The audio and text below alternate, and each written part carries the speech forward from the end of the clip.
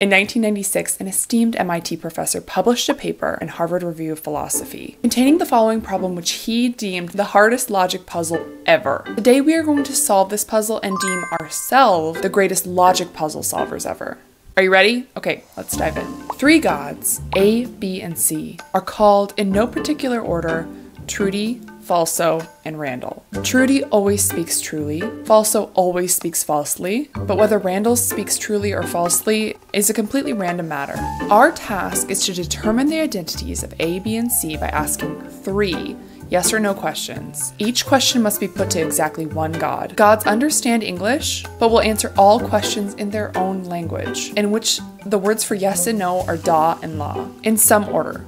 We don't know which word means which, and if we correctly guess their identities, the gods will bless us with a prosperous life. If not, watch out, we're cursed. Listen, figuring out the answer to this riddle is so crucial because, well, you never know when you're going to need to be prepared for this exact scenario in real life. So let's dig in. Let's break it down as simply as possible. If we ask, is the sky blue? Trudy will answer yes, Falso will answer no, and Randall's answer is basically like a flip of a coin. It's 50-50. So that question alone doesn't actually give us very much information. Pause it here if you want to try to solve this on your own first. If you can, please let me know because you need to be entered in some sort of puzzle solving competition. There's your warning, I'm going to start digging into the solution. How we really start to gather information is if we ask something like, if I were to ask you if the sky is blue, would you say da? If da is yes, Trudy will say da. If da is no, Trudy will still say da. He's basically saying, if you asked me if the sky is blue, I would not say no.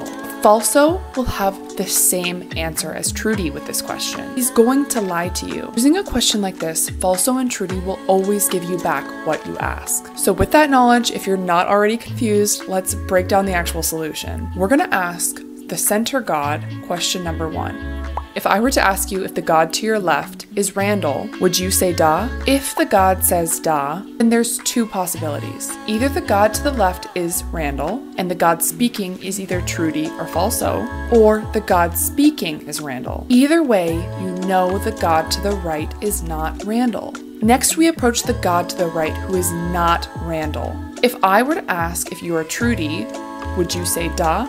Let's say in this scenario, the god to the right is Falso. He's going to answer la, which either means no, I would not say yes, or yes, I would say no, depending on the meaning of the words, which we don't know. Stay with me, I know it's confusing. So we are going to pose the final question to Falso. If I were to ask you if the god in the middle is Randall, would you say da? If the answer is da, then the god in the middle is Randall, and the third god is Trudy. If the answer is la, then the god in the middle is Trudy, and the third god is Randall. Okay, congratulations, we did it.